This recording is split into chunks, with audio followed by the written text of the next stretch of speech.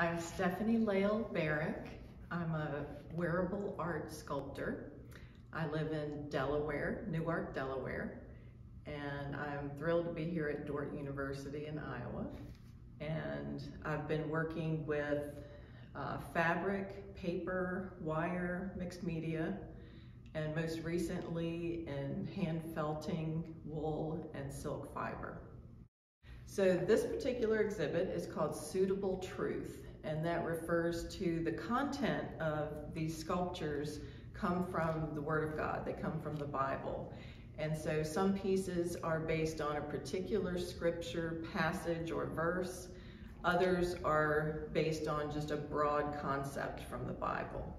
And I use mixed media materials, including actual Bible pages, to flesh out this content in physical form.